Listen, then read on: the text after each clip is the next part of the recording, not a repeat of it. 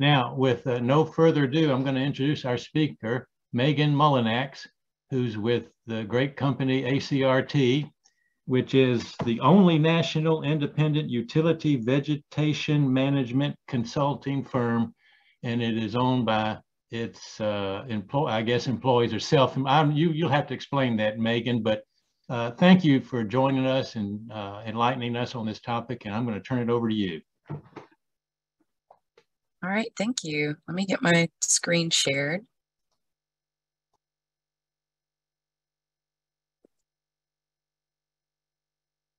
All right, can everybody see that all right? Looks good. Okay. Let me see if I can get rid of the video on my end so I can see everything real quick. All right. So like you said, we are an employee-owned company, and we are not owned by any tree care company in the industry. And so that does make us a fully independent company that can come in and give you an objective opinion on the vegetation in your right-of-ways. So like you said, my name is Maegan Mullinax. I'm a business development manager with ACRT. I've been with ACRT since 2018. I came on to help out with the response to Hurricane Michael.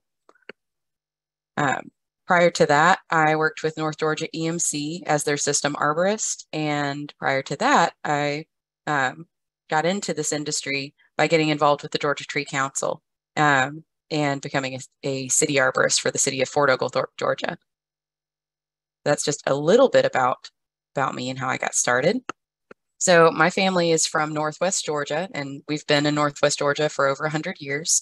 One of the very interesting things about it, and you guys may know, being around the Cumberland Plateau as well, is that it is the world's longest hardwood forested plateau. And so I spent a lot of my time on the 100 acres I grew up in, looking at trees, managing trees. I learned how to use a chainsaw at an early age. My parents' driveway was a half-mile long, and my dad was in the military, so he wasn't always home to get fallen trees off the property. So it was something I was very comfortable with at an early age. I used to manage a garden center and greenhouse for a number of years throughout my 20s and teach for the National Garden Clubs of America. One of the very interesting things about my county, Walker County, Georgia, is we have the deepest drop in a cave system in the United States. And when I brought this up previously, when I did this talk, everybody wanted a picture of this drop. So this next slide is just a picture of what that drop looks like. I've also included what the mouth of the cave looks like, because usually when people come to visit me, they're like, oh, let's go see the cave. And I'm like, you don't understand. This is not a tourist attraction. This is not something that locals even typically do, but that is the opening to the cave is incredibly small. You have to be a skilled individual to enter this cave system, but it is 586 feet deep. So pretty exciting. But that's where I kind of got started, and that's where I really found my love for nature. And I've worked in the green industry my entire life. Whether it's with cities, utilities, or with growing plants. So that's a little bit about me before we get started. So at ACRT, we were really founded on two things, training and safety. And so before I get started, I'm just going to do a very brief safety talk. So one of the things, and I've always preached this to people I work with, is slow down and take a little bit of time before you start work. Just check that you have everything you need, check your surroundings, and just, really evaluate your situation before you get started, no matter what you're doing, And at the end of your project, kind of review that. Review what happened and what went well, what didn't go well, and anything that, like a near miss situation that maybe you could avoid in the future. So, like Neil said, the goals of this webinar are it's a basic introduction to utility vegetation management, and it is going to be very wordy. So feel free to screenshot and different things like that, or reach out to me later, because there's a lot that goes into utility vegetation management. So this webinar, I try to put as much as I can into the basics and the history of utility vegetation management planning. And also, I would like you guys to get a little bit of an understanding of the research and regulations that go into UVM, which is utility vegetation management. And a lot of people think we just trim trees, and it goes a lot deeper than that. You're really, when you're planting vegetation in a right-of-way, you're not just looking at the trees, you're also looking at all the grasses and forbs, any protected species that may be involved, whether that's insects, all the way up to bats, different mammals. So it really is a larger job than just pruning trees. And then finally, I do want to bring home that integrated vegetation management it's really a vital part of utility vegetation management. If you want to effectively handle invasive species and mitigate vegetation in your right-of-ways, it's a tool that you need to be using. So first off, I want to talk about the history of utility planning or right-of-way planning. So we've found throughout history, if there have been roads, there's been vegetation management, right? And when railway came in, there was vegetation management. We have to manage vegetation to an extent to keep it out of the things that we find important.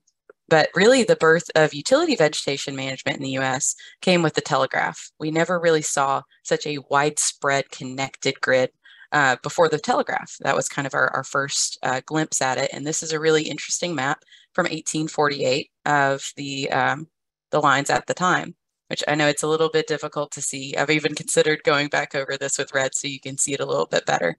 But that's kind of where we started. Now, the electric power grid is one of the engineering feats of the world in the United States. The grid started very, very long ago in the 1880s and quickly grew into a beast of a machine across the United States. I always like to ask people, how many miles of power line do you think there are in the United States? So while there are 200,000 miles of transmission right away, which are high voltage lines, the distribution lines that come to your home, we have over 5.5 million miles of those lines. So this is an impressive grid, and it takes a dynamic, engaged workforce to manage such a large grid. So utility vegetation management was something, it wasn't really at the forefront of a lot of utilities. It was a consideration and it was a high cost, but it wasn't something that we were looking to get ahead of. We were working on kind of a reactive planning system before we saw the blackout in 2003. This really changed utility vegetation management and put a bit of a spotlight on it. So this was the second largest blackout in history. The first one being, I believe, a blackout that happened in Brazil. So this left 50 million without power. And it was determined that the utility failed to manage adequate tree growth in its right-of-way. What happened was actually a series of unfortunate events, is what it really boils down to. It was an incredibly hot day in Ohio, and so everybody was using their AC. And when there's a strain on the grid like that, it can cause sag in the power lines. So what it boiled down to is that was happening, and there was a decent amount of sag. And typically there would be a program that would catch that there's a heavy load on a line and make it so that the utility can switch over some of that load and cause a little bit less of that sag. But that wasn't caught. The bug in the software did not catch that. And so the line did fall into vegetation, and it caused a rippling domino effect across the grid, because most of our grid is connected in North America. And so because of one area that vegetation was high in, it caused this ripple effect, like I said, leading to 50 million without power. So this started some of the most severe regulations we had seen in the utility world at that point. And so, you know, you can be fined $1 million a day for being outside of compliance. So all of a sudden, this system where we really just kind of make sure that there's not a significant outage, we were just looking for things that could maybe fall into the lines. All of a sudden, we needed to have a clear bed under the lines as well, and widened right-of-ways. So at the core of utility vegetation management is safety. That is the core of what we do. And tree work is dangerous. It's one of the highest risk vocations in the United States. And there are a lot of different scary things that can happen to you when you're working in and around power. You've got to be very aware of your surroundings. So a lot of times we see our power lines, and, you know, I know before I was in this industry, I never really gave them a second thought, but it's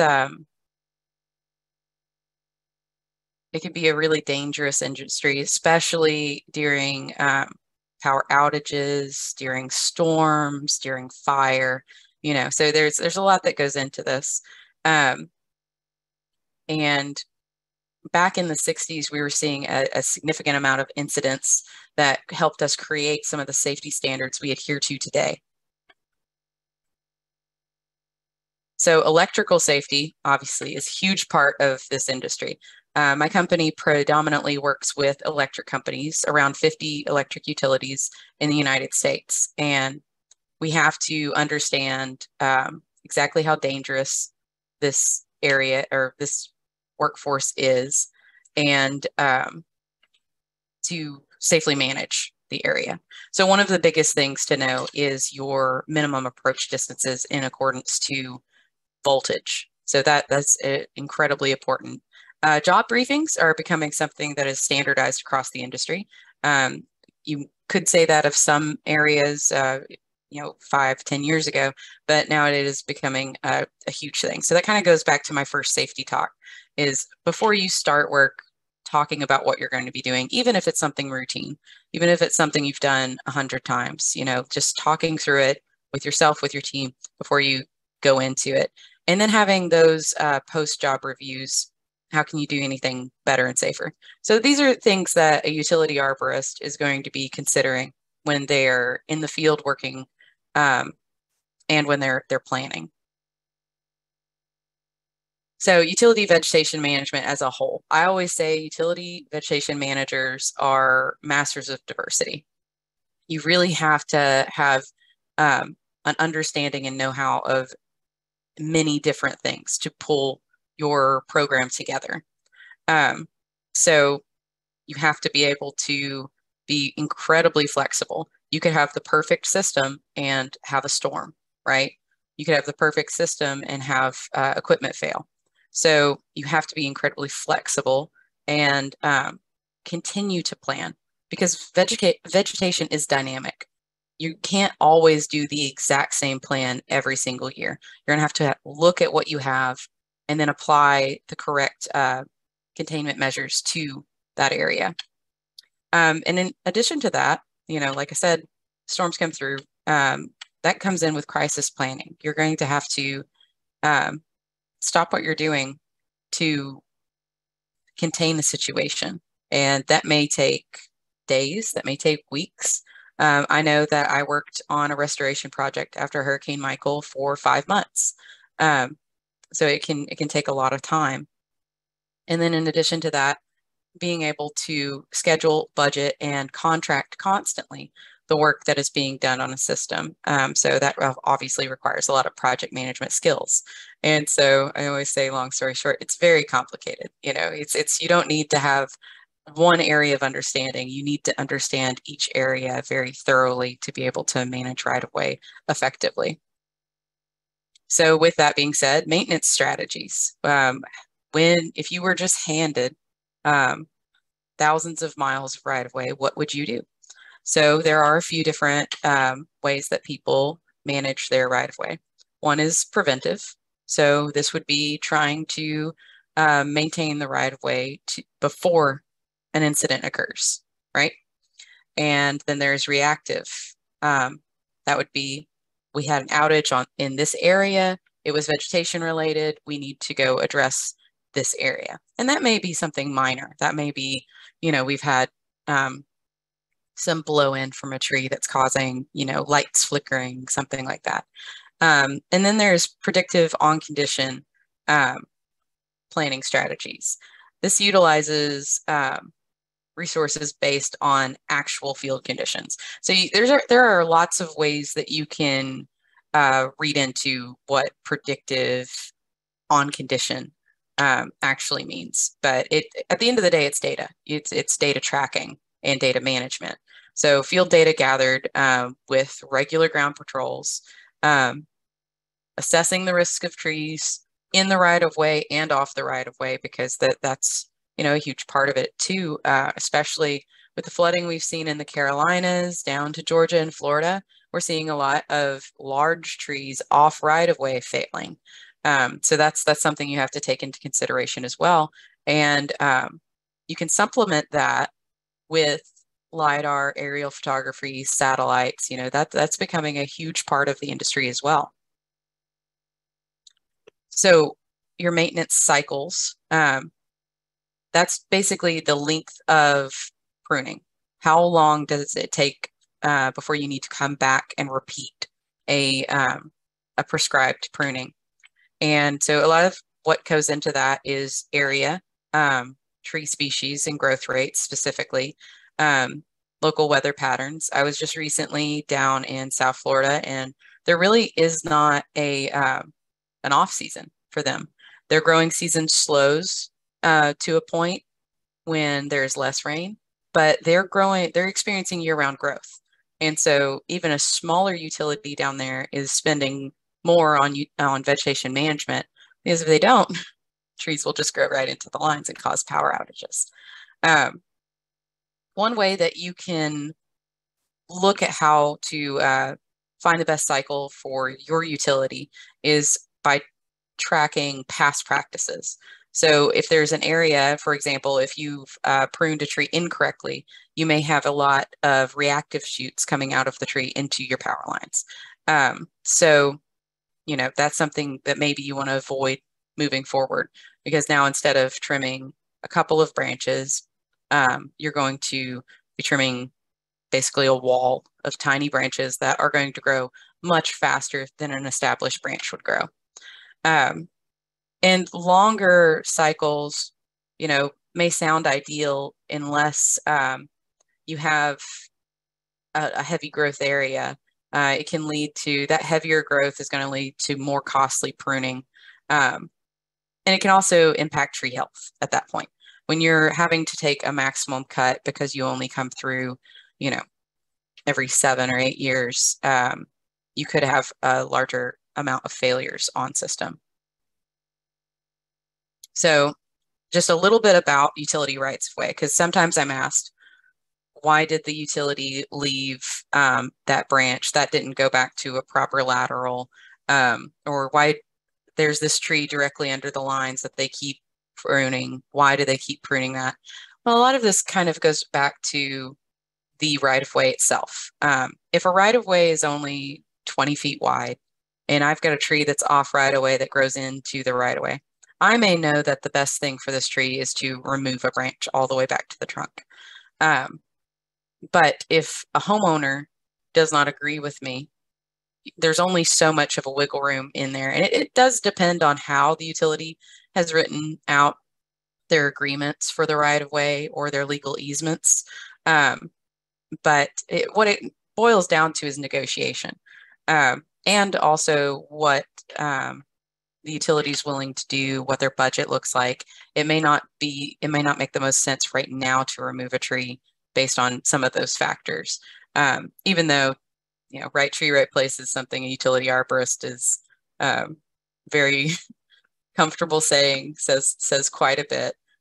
We love trees. We are still arborists. We just don't want them in areas where they can't thrive. And a utility right-of-way is not typically the best place for a tree. So utility pruning. So this is just any type of pruning that happens near utility facilities. And the objective of that is maintaining safe and reliable utility service, no matter what that utility may be. So utility pruning takes into account species. So if I know that I've got a very fast growing species, I'm going to look for a more severe cut. If I have a slow growing species, I'm not going to be as interested. You know, if I'm looking at a magnolia, we're probably just going to have to take a little bit of that to maintain like a distribution right of way. Whereas, you know, a box elder tree in Tennessee is going to grow much faster. And, you know, that might even be grounds for talking to somebody about a removal. We use the ANSI A300 and ISA BMPs, you know, like that is fairly standard across our industry. Many utilities write that into their scope of work for the tree care companies to adhere to. We're just like everybody else. We want to prune to parent or proper lateral branches to reduce that sprouting I mentioned earlier. And we carefully consider canopy removal. You know, again, it's one of those things that we are beholden to the space that we are provided. And also at the end of the day, we're not tree care individuals. This is a risk mitigation situation. Our objective is, again, maintaining safe and reliable utility service. Then you got to take into account failure rate of your trees. If you see a tree in significant decline, that may be something you try to negotiate removal for. Same thing with dead and in decline branches. A lot of people ask me why utilities top trees, and I've got to tell you, nobody's topping trees.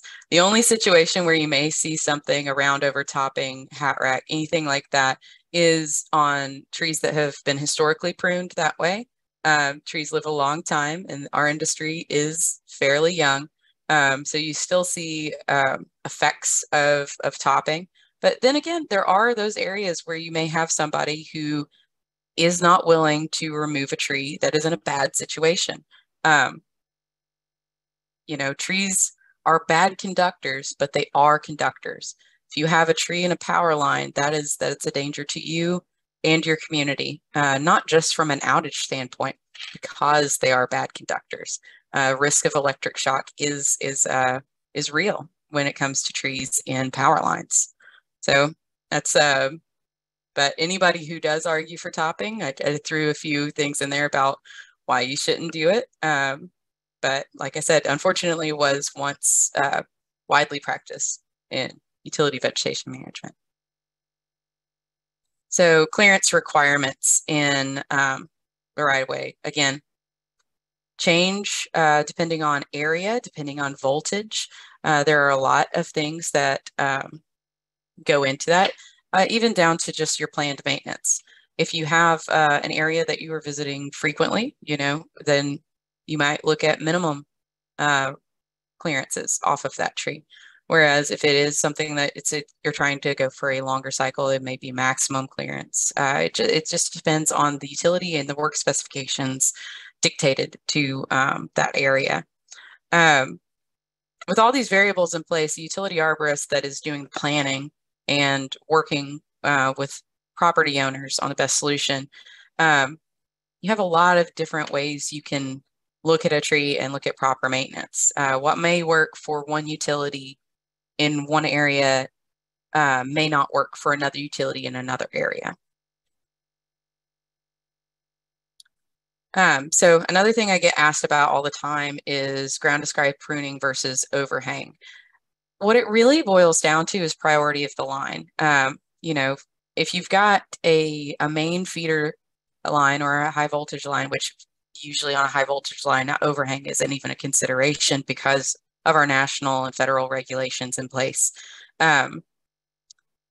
it's one of those things that you have to monitor for failure. And so if it is on a priority line, it may make more sense to remove ground to sky, which would just mean trimming that entire side of that tree.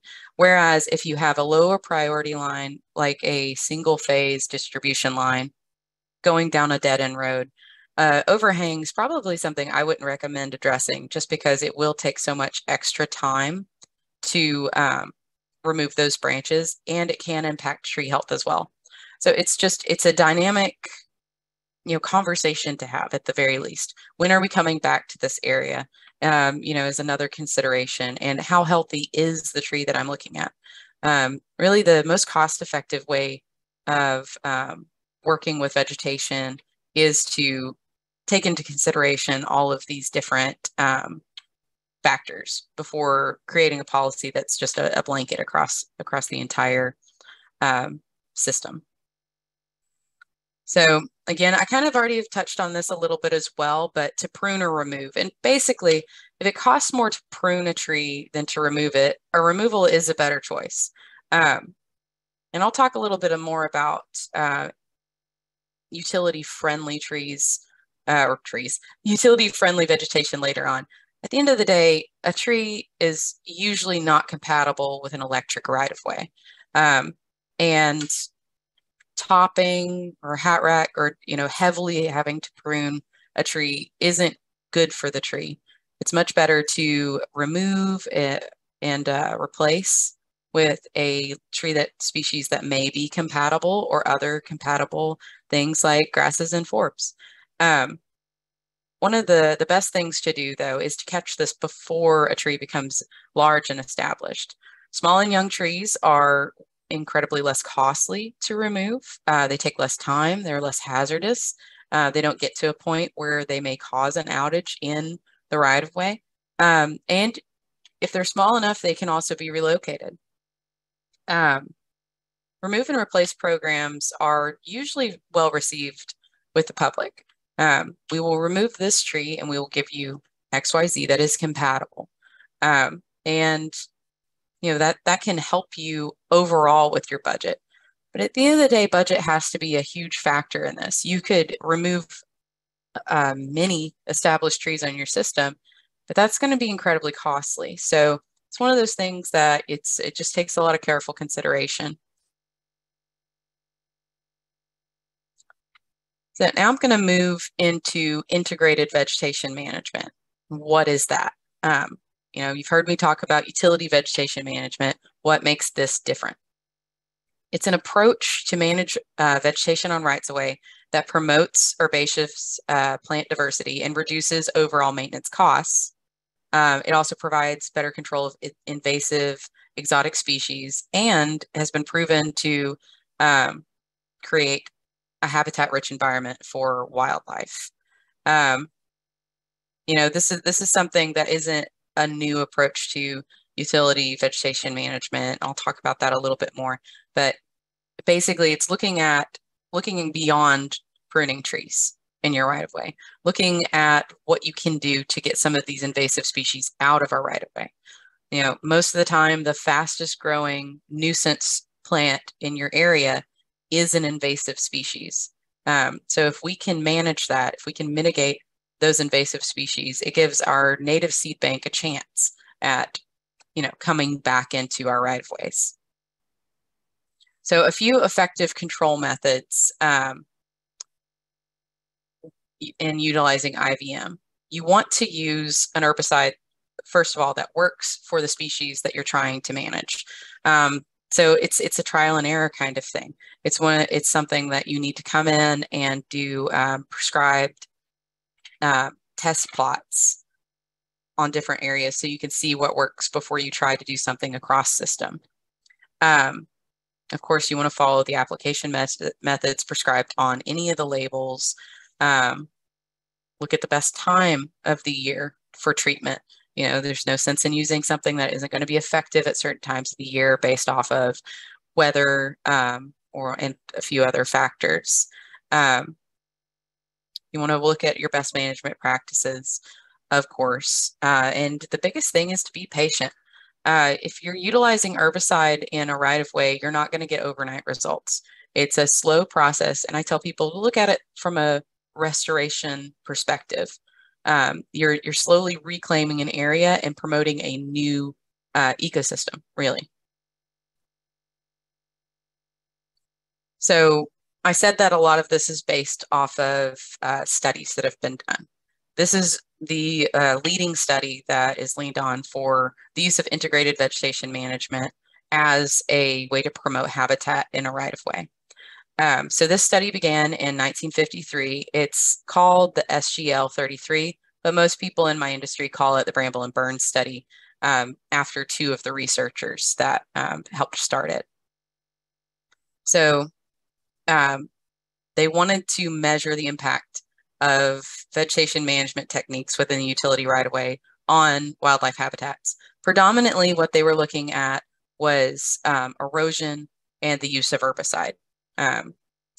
As well as now they've started to add in what does it look like from a fuel pollutant level, like how is fuel impacting soil and different things like that. And this project, like I said, this research project's been going on since 1953. It hasn't stopped. It's continuing to add more and more layers to this data that we have that we can lean on. So it's been ongoing for over 60 years now. One of the best things to come out of this study was the idea and development of the wire border zone establishment. So in 1982, that was the first time we saw like the idea of this vegetation method. This approach, the goal of it is to encourage tree-resistant forbs and grass cover in the wire zone, which is the area directly below the power lines, and then to have a buffer zone outside of that, and then have your trees outside of the right-of-way. And this method has been proven to increase wildlife habitat and diversity in the right-of-way. So this is just a visual representation of what that looks like. So the wire zone there, that's an area that regulations do not allow for woody species anyway. So the idea is we don't want bare ground here, right? You know, like that's not good. That's bad from an erosion standpoint. That keeps ground open for more tree species to come back up. So the idea is you're using a selective herbicide to reduce the woody species in the area and promote the grasses and forbs in an area. And then again, you're looking at the next zone and you're prescribing herbicide that reduces the tall tree species, but allows the woody shrub species to exist. And then you have your trees safely outside of your right-of-way, on the edge of your right-of-way. So the Wildlife Research and Association with this study is pretty extensive. They started to look at non-game species. So originally this was something that they were mostly looking at game species in the original study. But this wire border zone management of the right-of-way provided habitat for native birds, especially early successional species like your turkeys, butterflies, amphibians, and reptiles. And the other thing that we've seen is the promotion of native grasses and forbs. So you see a lot of native milkweed in right-of-ways, rudbeckia, different things like that, just from eliminating those factors, you know, that shade cover for one, and then also opportunistic native species, you know, mitigating those to an extent, and really creating a polyculture versus a monoculture in some of those right-of-way areas. And like I said, today, the Bramble and Burns site is the longest continuous study measuring the effects of herbicide and mechanical vegetation management practices on plant diversity. This next slide kind of shows you what some of those key findings are, but if you are interested in this, I'd recommend going to the website that's in the site below.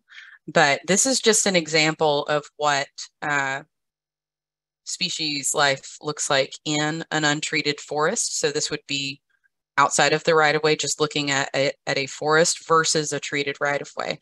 And one of the reasons it's so successful is because much of the United States did prior to us coming and creating some of these more timbered areas was a lot of grassland. And we have many species that we see less of because of the loss of habitat. You know, quail, monarchs, you know, those are some of those like key species that you really think of that we don't see quite as much of.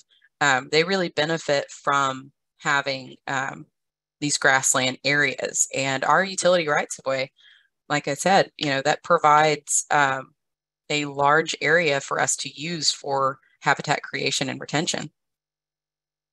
So butterflies specifically use the flowering plants and right-of-ways for habitat. One of the interesting things with monarch butterflies is while milkweed is a good species to have, if you plant a solid field of just milkweed, you're actually not going to get monarchs. You've got to have a scattering of that species at a particular height is what we've actually been able to observe and study. And then it creates this environment where they can thrive. So herbicide and mowing, in addition to cycle appropriate herbicide treatments, help create that close to, you know, ideal habitat for them. You want to have, you know, a variety of nectar plants, especially for monarchs as they travel. You know, they need to have milkweeds for reproduction, but they also have to have nectar producing plants to make their journey. And the biggest takeaway I would say from this study is that the use of herbicide on right-of-way had no detrimental impact on butterfly species or the total number of butterflies. What we've seen is it's actually, when you use the right methods, when you're not using something like a non-selective herbicide, bare ground treatment, we're seeing a production. You know, it's the monarch species has actually done very well in the last few years, and at least the eastern monarch species has. And a lot of people are attributing that to things like the Monarch CCAA, that it's a voluntary program that encourages utility rights of way to take into account the habitat and promote in a lot of these ways. So I hope that that wasn't too rapid fire for everybody. I'm going to go ahead and open it up for questions and comments at this time, but also this is my contact information, so feel free to reach out to me anytime beyond this webinar.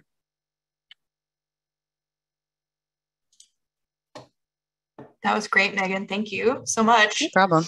I know Neil mentioned it when we got started, but this is the most attendees that we've had on one of these webinars, at least since I started helping out since January. And I just wanted to say hello to the people of the world. We've got people from Australia and Italy and Singapore and Hong Kong and all over the US. So it's really cool. Clearly a lot of interest there. So a reminder to everyone to put your questions in the chat and I will read them for Megan. To get started, let's see. Okay, our tree board would like to develop a positive relationship with our local electric utility. Where do we start? I would reach out and try to find the vegetation manager of the utility and, you know, extend an offer out to them to open dialogue, to have a conversation. Okay, thank you. How can my town help large trees coexist with utility lines? That's a difficult one. So it's large trees near your power lines are, you know, they're going to require a careful touch for the most part. But at the end of the day, the best place for a tree is outside of a utility right of way. As an arborist, that is a hard thing to say. I think that with our industry being so young, that's one of the reasons we do see so many established trees in the right of way. And moving away from that, we'll have a better right of way in the future, hopefully, where we see less of those large established trees in the right of way. Because at the end of the day, even if we're taking minimal pruning off of a tree, we're still going to have to come back and prune that tree over and over again. One useful tool can be tree growth regulators. They've been around for a really long time. It's an anti-gibberellin that goes into the tree and helps reduce the growth rate. And so in some studies have shown to improve tree health as well. And so when you do have one of those trees that industry, we call them a cycle buster. So if you have like a 5-year cycle, you might have to do a mid-year prune on those larger established trees near the right-of-way. It can help extend that out, and then you don't see people trimming quite as much. It's a little less stressful for the tree. Gotcha. Okay, someone asked, I know the difference between a right-of-way and an easement, but how or if does this affect an arborist's ability to manage these two areas? So at the end of the day, those are kind of your hard lines in a lot of situations, especially if you're working with a membership-owned co-op on a distribution right-of-way. So that's your lower voltage lines. So if I go up to someone and say the best thing for this tree is this type of pruning, and the tree is outside of the right-of-way, but it's growing into the right-of-way, you can have a little bit of a disconnect on where the best thing is could be for that tree. And on the flip side, then you also do have people who may want a more severe cut or request something like a rollover for their tree, that topping practice. And so it's one of those things that it just requires a lot of negotiation on the arborist's part to promote the best possible prune. But at the end of the day, it's not a box, but that's kind of what you're looking at. You've got your power lines in the middle, and then you've got your hard lines on the sides of the right-of-way. So anything that's coming in, that's what we're trying to get rid of. I hope that answers the question. There we go. Okay, someone asked, what are your thoughts on recommending that new developments bury their utilities underground and then being able to have large street trees within the right-of-ways? I think that's a fantastic option. Anytime I travel, I can't help but look at power lines everywhere I go and look at how they're, managing their trees. One consideration I would say is, in addition to burying lines in neighborhoods, they should also look into sidewalks and streetways that don't have a load-bearing effect on the trees, because one of the things that we're seeing is a lot of these developments are doing what many of our cities have done, where the tree is planted in a box, essentially. So compaction's a huge issue, drainage is a huge issue, and so we're seeing a high fatality rate in the trees in a lot of these neighborhoods. So it's just adding another layer to that planning.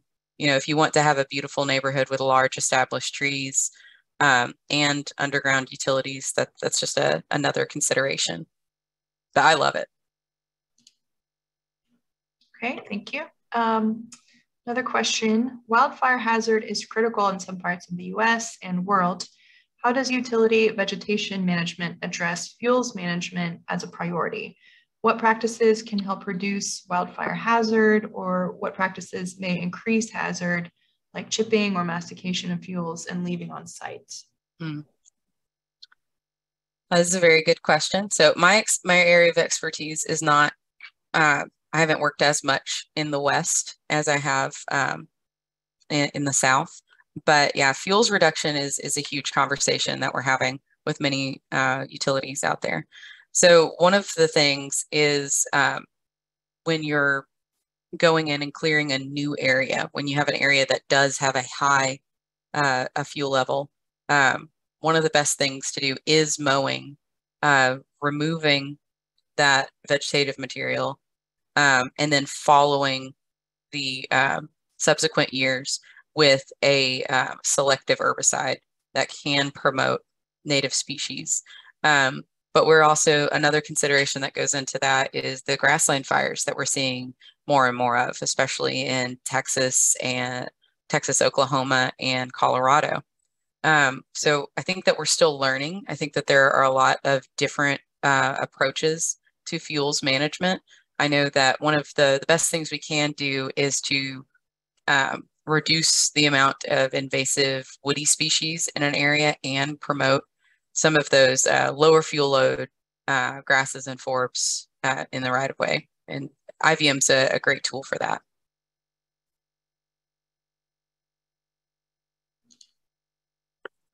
Okay, we've got one more question I'm going to read, but we still have about 10 minutes. So if anyone else wants to ask Megan something, just throw that in the chat. To what level does a utility company have a duty to remove right-of-way trees that threaten public safety, but do not pose a threat to the delivery of safe and reliable electricity? Typically no duty. That's it. The difference between like a electric utility and a city-owned tree is that's the city's tree, right? So I'd say that that's where most of that disconnect is. You know, if you've got a neighbor with a large tree and it falls in on your property, a lot of times, depending on the state and the regulations in place, your neighbor is liable for the damages, right? It fell from their yard into your yard. That's where we see many of the ways that utility developed right-of-way and easements wasn't taking into consideration tree ownership, right? They're looking at land.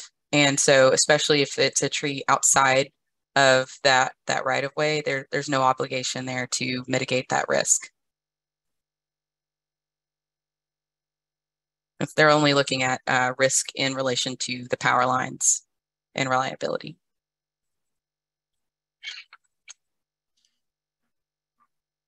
Okay. There's no new questions, so I actually have a question. All right. Yeah. And I'm sorry if I was doing some background stuff, so I'm sorry if you addressed this, but when you were talking about especially like quail and butterflies and managing for those, I was curious if you ever partner or if ACRT ever partners with like state wildlife agencies or NGOs. Like, for example, I used to work for the National Bob White Conservation Initiative. Okay. And I was just curious if you've ever partnered with those kinds of organizations to get that kind of like on the ground work done that would benefit, you know, wildlife and vertebrates and whatnot. Right. So when ACRT was first founded, the R in ACRT did stand for research. And that was something we heavily partnered with environmental companies and organizations on different measures that were being taken. We have a research and science and innovation team, and that's specifically what they do is work on those initiatives. And I know that we have a handful of partnerships out there, including one with the, I don't work directly with this team, so the direct names are going to probably be lost on me. But Dr. Anand Prasad is the Director of Research and Science and Innovation with my team.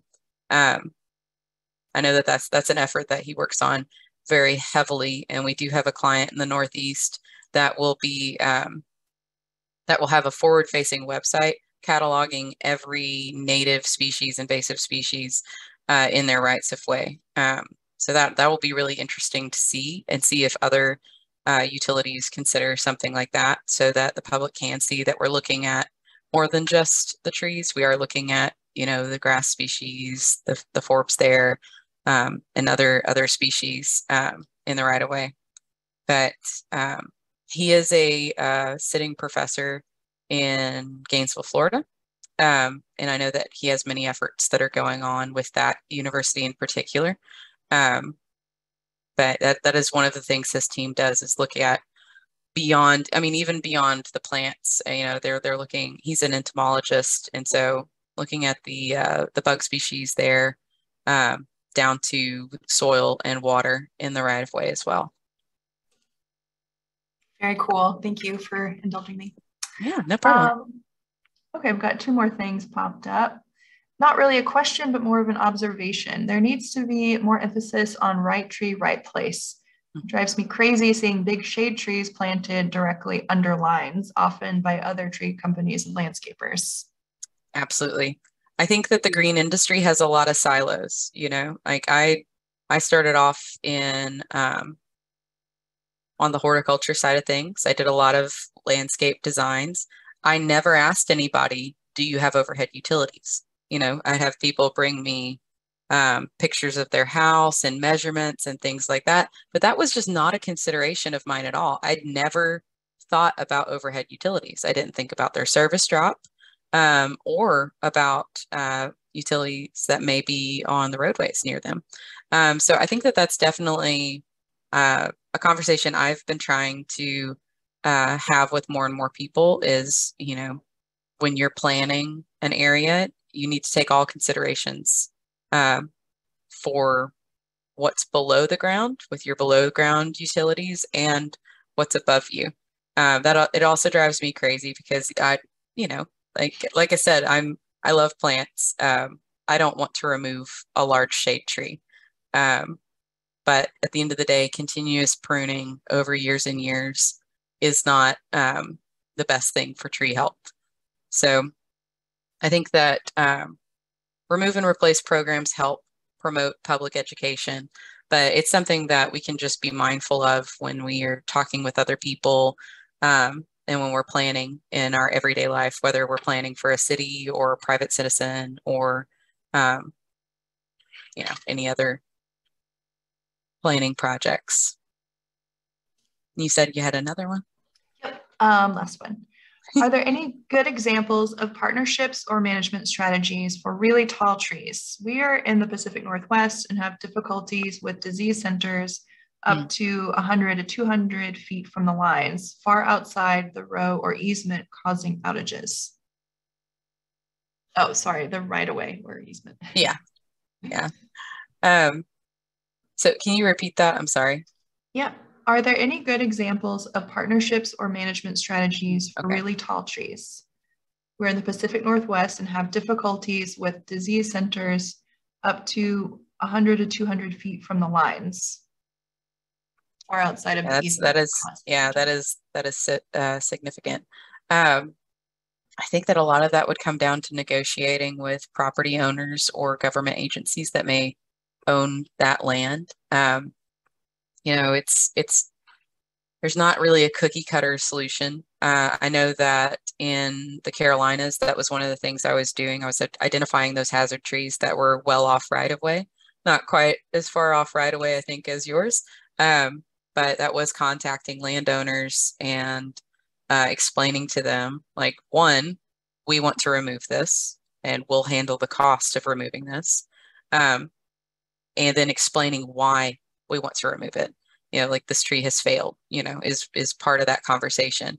And so it kind of is just a negotiation based on what you're able to do with your budget to remove, you know, some of those large trees, and then also the negotiation process with the property owners.